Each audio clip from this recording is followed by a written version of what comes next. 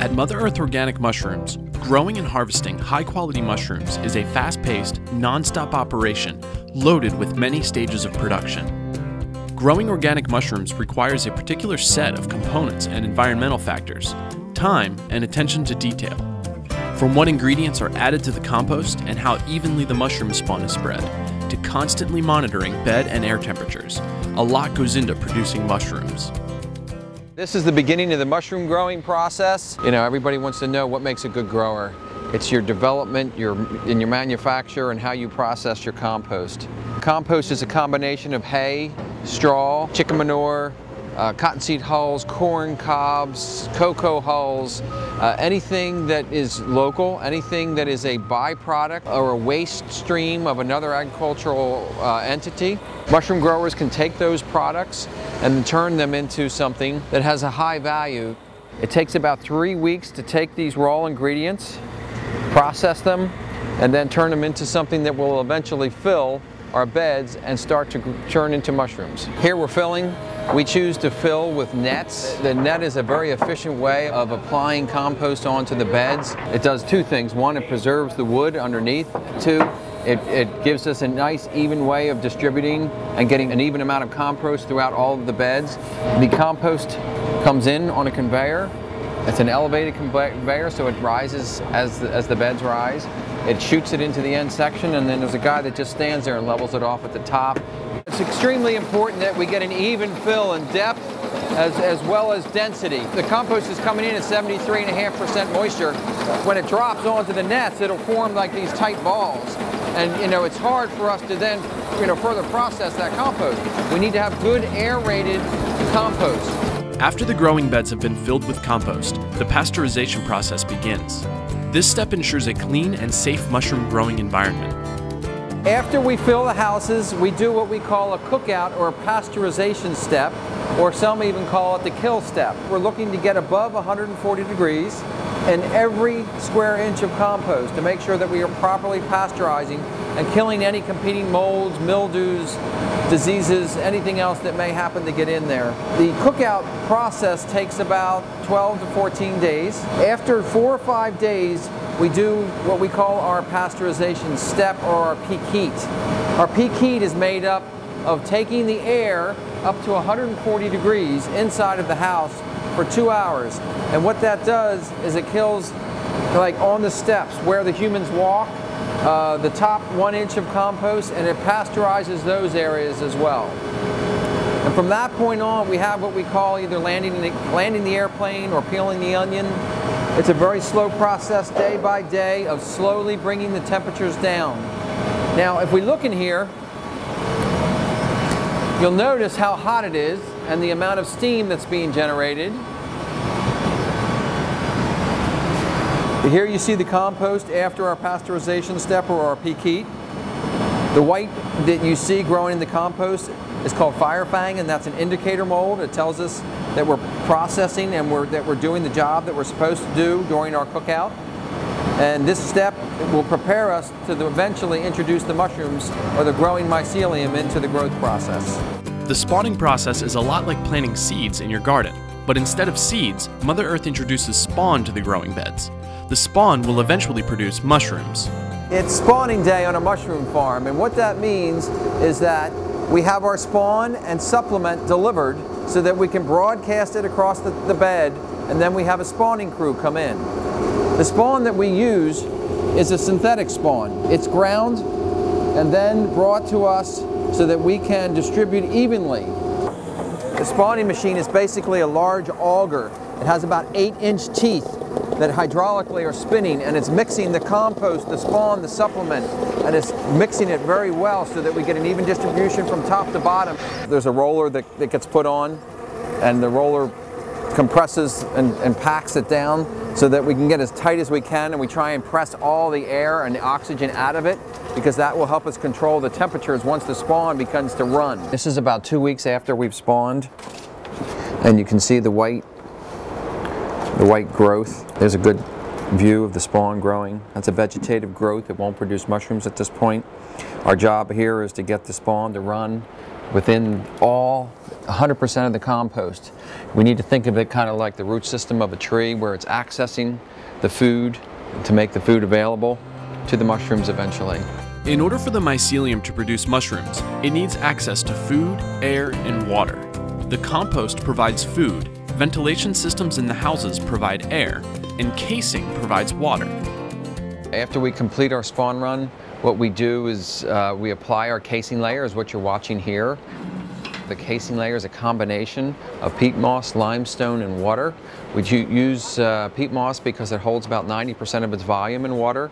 Mushrooms require three things. They need food, which is your compost. They need air, which is our air duct systems. And they need water, which is introduced either in the form of the amount of moisture in compost or the amount of moisture in the peat moss. We used to have to carry all these buckets in. And this is an old trolley system that was used in mines. Without, reinventing the wheel per se, how can we get that material in here the most expeditious way possible? And it was, we just stole it from a mine. Once casing is complete, Mother Earth encourages mushroom growth by carefully controlling and monitoring temperature, moisture, and air conditions.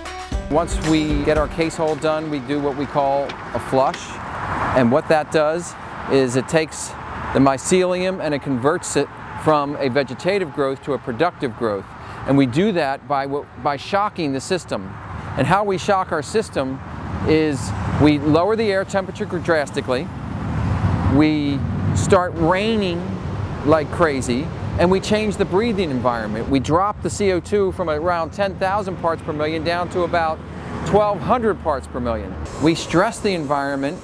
We create an environment where they feel like they need to start pushing out the pins or pushing out the offspring, which become the mushrooms. In this house, you can quickly see a kind of an indication or an example of what happened. Pin day 0 was P0. You can look at the air temperatures that we were dealing with. You can see the amount of water that we started to just pour on top of the heads of the growing mycelium. If you dig up and you pull that out, you can see here, you can see this stranding. Prior to the flushing process, this would have been a very fuzzy stranding. At the top of every single one of these more defined strands, you're going to then become a pin or a nodule. And you can see those forming right there at the top. 1 week after pins appear, the growing beds are completely covered by mushrooms, almost ready for harvest. This is 7 days later. We're only 6.5 weeks into the growing cycle from when we first filled our mushroom house. From the smallest pins, now you can see properly formed mushrooms, which will be ready for harvest in about 2 days. To properly harvest a white mushroom, you snap, you turn, you rotate. There's nothing better than a fresh mushroom just off the bed. Very buttery, very natural, very earthy. When the mushrooms have fully matured, Mother Earth begins harvesting them. The mushrooms are organized by type, size, and quality. This is a portobello house. We've already harvested some creminis out of here, and the pickers do a very good job of carefully selecting to try and what we call open up these beds so that we can give all of the mushroom caps the proper space that they need without getting crowded out by competing mushrooms. And we can pick and harvest some every day. We do selective harvesting. We don't come in and we just take everything off at once. We very carefully develop our beds. We try and only touch these mushrooms one time. All of the harvesters have gloves. The gloves are changed 3 times a day. Food safety, again, becomes our highest priority at the picking level. Here you can see that the harvesters are carefully grading the mushrooms as they begin to pick the portobellos. We separate them between 2.5, 3.5, 4, 4.5, and 5-inch. We will actually have separate baskets for each of those size mixes. A lot of the mushrooms that don't go fresh go into a process, and Mother Earth Organic Mushrooms ends up in a lot of the brands that you know. Sometimes you'll notice when you buy a portobello that it has the stem attached, and sometimes you'll notice that the stem is removed. When you do get that at home, you just need to remove the dirt level. The actual stem portion you can use, and you can chop it up, put it in your soups. When we gently break off the stem, you'll see that the different parts of the mushroom. This part here that you see attached to the stem is called the veil. The veil, at one point of a closed mushroom, was protecting the gill. The gill is that pinkish brown portion that you see.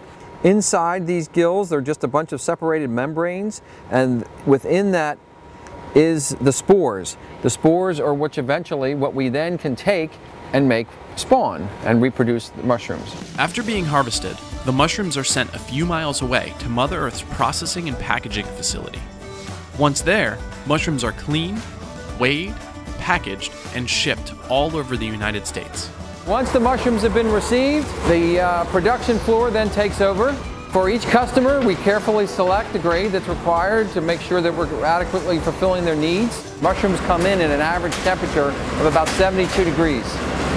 We need to get that down to roughly 36 degrees, 35 degrees as fast as possible. The vacuum cooler basically sucks the heat and the moisture out of the mushrooms. This is our retail room. We have 3 packing machines. They can produce up to 500 flats an hour. Here's an example of our metal detection. Tills were identified as potentially having hazards. We are an SQF certified facility. We have full traceability forward and backwards from the time of receiving of the mushrooms. We can tell by a scanning of any one of our code tickets, whether it's a shipping ticket or a packing ticket or a receiving ticket. I can tell you the life history of that mushroom. From compost and casing to harvesting and packaging, organic mushroom production is a science, and the team at Mother Earth know exactly what they're doing. By paying close attention to details and harvesting their mushrooms at just the right time, Mother Earth provides nutritious and delicious mushrooms for your next meal.